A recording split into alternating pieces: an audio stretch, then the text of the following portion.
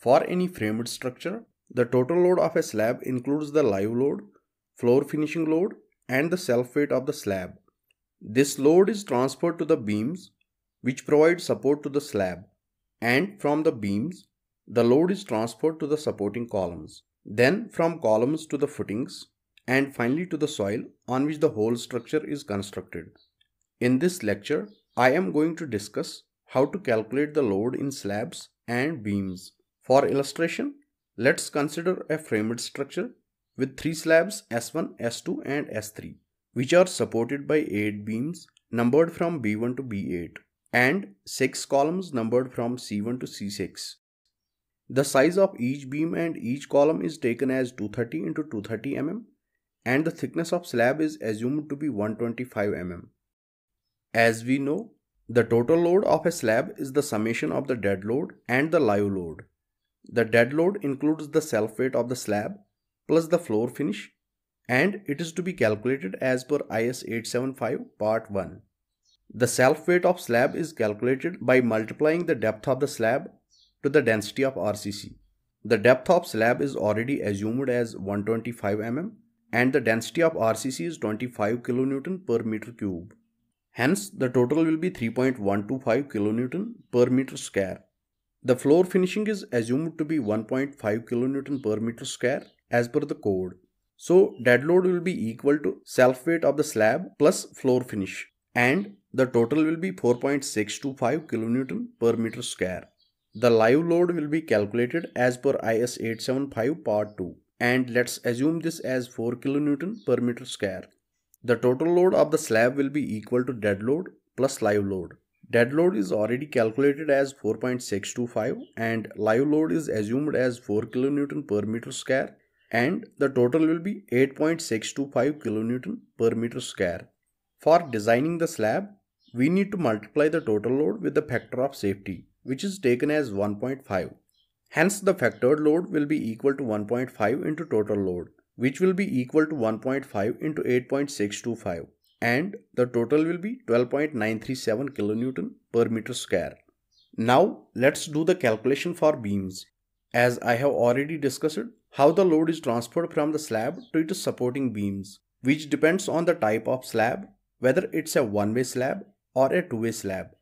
If we talk about the slab S1, the aspect ratio, that is ratio of longer span to the shorter span, will be equal to 3.6/3, which is less than 2, which indicates that S1 is a two-way slab. Hence, the load distribution will take place in both the directions, and the load will be carried by the beams B1, B2, B6 and B7. The triangular loadings of the slab S1 will be carried by the beams B2 and B7, and the trapezoidal loadings will be carried by the beams B1 and B6. Talking about the slab S2, the aspect ratio, that is longer span to shorter span, will be 2.5/1, which is greater than 2, which indicates that S2 is a one-way slab. And the loads will be carried in one direction only by the beams B3 and B5. And for slab S3, the aspect ratio will be 2.5/2.37, which is less than 2, which indicates that it is a two-way slab, and its load will be carried by the beams B4, B5, B6 and B8. Now, let's calculate the total loads carried by each beam separately. The beam B1 will carry the upper trapezoidal portion of the slab S1, which is given by the formula WLx/1 minus 1/2 beta, where W is the total factored load of the slab, which is already calculated as 12.937 kN per meter square. Lx is the shorter span and beta is the ratio of Ly/Lx, which is 3.6/3. After substituting all these values in this equation, the load on beam B1 due to slab S1 will be calculated as 66.52 kN per meter. The self-weight of B1 will be equal to area of cross-section into density of RCC. Area of cross-section is 0.230 into 0.230 and density of RCC is 25. On substituting these values, the self-weight of B1 will be equal to 1.322 kN per meter. The factored self-weight will be equal to 1.5 into self-weight of B1, which will be equal to 1.98 kN per meter. The total factored load carried by B1 will be equal to load on B1 due to slab S1 plus factored self-weight, Load on B1 due to slab S1 is calculated as 66.52 and factored self weight is 1.98. So the total factored load carried by B1 will be equal to 68.513 kN per meter. Total factored load carried by B1 in terms of kilonewton will be equal to 68.513 into span of B1, which is 3.6, and the total will be 246.64 kilonewton. Now let's do the calculation for B2. The beam B2 will carry the right triangular portion of the slab S1, which is given by the formula WLX upon 3, where W is the total factored load of the slab, which is already calculated as 12.937, and Lx is the shorter span of the slab S1, which is 3 meter. On substituting these values, load on beam B2 due to slab S1 will be equal to 12.937 kN per meter.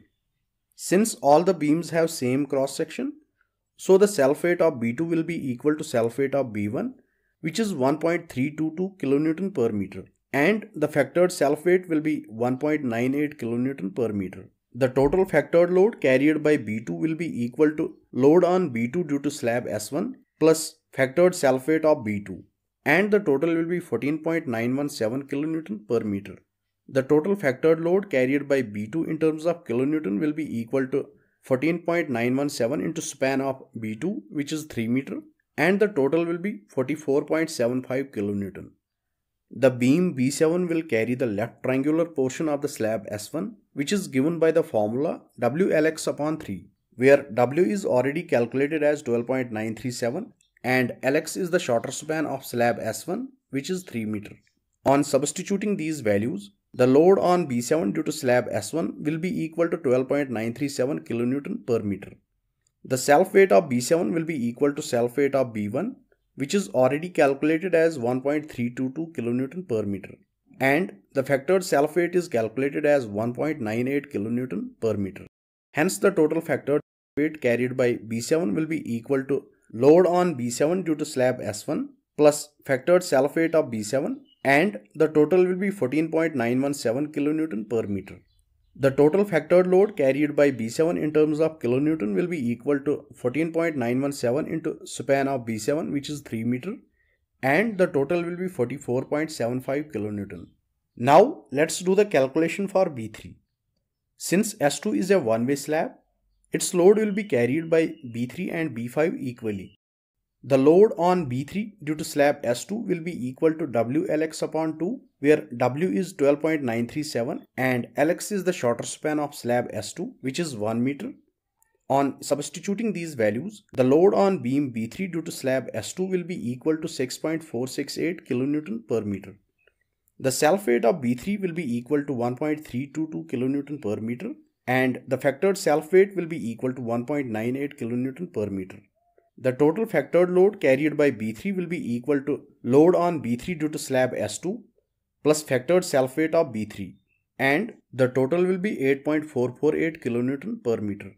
The total factored load carried by B3 in terms of kilonewton will be equal to 8.448 into 2.5, which is the span of B3, and the total will be 21.12 kilonewton.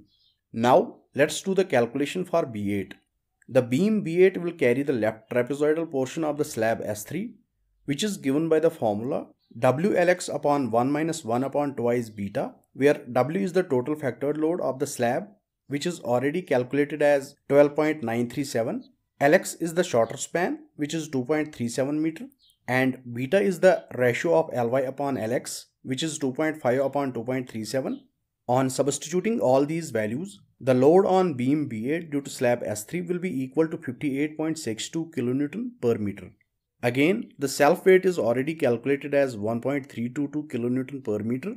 Factored self weight is 1.98 kN per meter. So the total factored load carried by B8 will be equal to load on B8 due to slab S3 plus the factored self weight of B8, and the total will be 60.6 kN per meter. The total factored load carried by B8 in terms of kilonewton will be equal to 60.6 into 2.5, which is the span of B8, and the total will be 151.5 kilonewton. Now let's do the calculation for B5.